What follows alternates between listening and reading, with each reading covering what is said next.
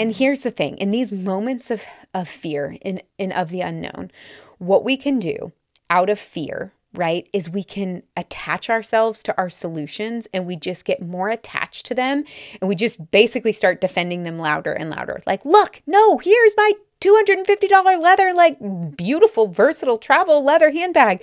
Like, you need this. Don't you need this, right?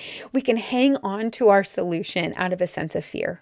Or we can channel our inner beginner and we can ask the really, really brave, scary question of what is the most relevant problem that my customer, that my community, that my team, whatever it is that you're working on, is facing right now before jumping to the solution. And that takes a lot of two things. One, curiosity, and two, empathy. And when we were facing what y'all, I'm not kidding you, felt like potential death of our company. Like, we did not know if we were going to survive this pandemic. And it was so bad that it almost gave us a sense of freedom of like, you know what, if we're going to go out, like we're going to go out swinging and we are not going to say we didn't try, right? But instead of grasping onto our solution and just trying to make that work, what we ended up doing is we backed away completely. We turned off our computers. We turned off our phones. We didn't think a thing about the how or about the solutions. All we did is we thought about our customer and we just imagined her life that had changed completely virtually overnight. Okay. What we did is we thought, okay, you know what? Her husband just lost his job. He is still, so he's like now at home. She's still employed, but now she's like working remote. She has 3 kids under the age of 8.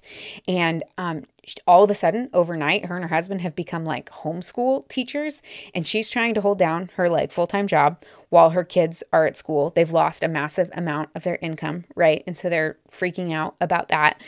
She, as the weeks go by, is becoming increasingly lonely and isolated. And those things, those little tiny luxuries and delights that she used to have in her life, right? She would stop, maybe once a week on the way to the office, get a little lavender latte, or maybe once a month, go get a mani-pedi. None of that was happening anymore.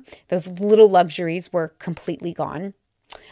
She's feeling increasingly just lonely and isolated. The book club, the colleagues, the other moms in the neighborhood, right? Like there's this sense of loneliness and this disconnection to her purpose. And we really just like sat in it, you guys, and we let ourselves feel her problems. And we started asking this question of where is she today, right now, in the midst of this global pandemic? And how can we serve her?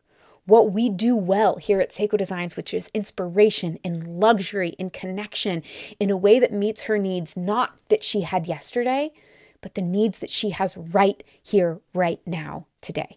And we really let ourselves sink into that before we started thinking about the solution, right? And this concept of little luxuries started to emerge. Maybe right now she doesn't need the new $250 travel handbag. Although, spoiler alert, I will tell you what we learned is that women do shop during a pandemic, which is awesome, but we didn't know that back in March. And we started thinking, and then all of a sudden it kind of occurred to us, like, isn't it interesting that our favorite little luxury in our family is just beautiful, really well-made, small batch roasted pour over coffee. I'm the luckiest woman on planet Earth. My husband makes pour over coffee every single morning. And we were like, isn't it interesting that Uganda is one of the best coffee growing climates in the world? And that the community that we care so deeply about is so impacted by this industry.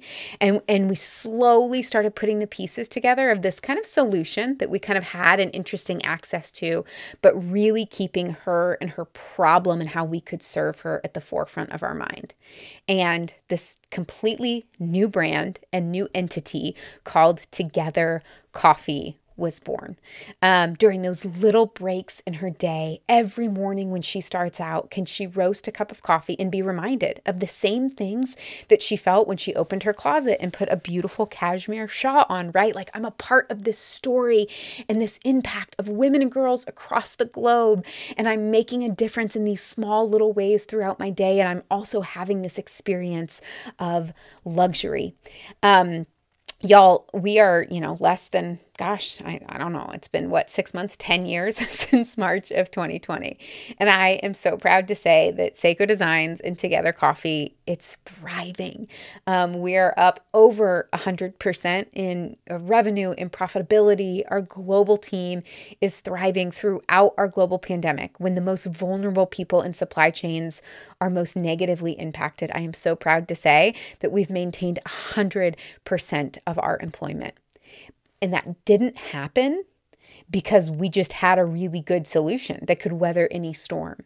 It happened because we channeled our inner beginner and we got really courageous and curious about saying, okay, let's not think right now about what we have to offer, but instead let's get really empathetic and let's get really curious and let's be problem finders.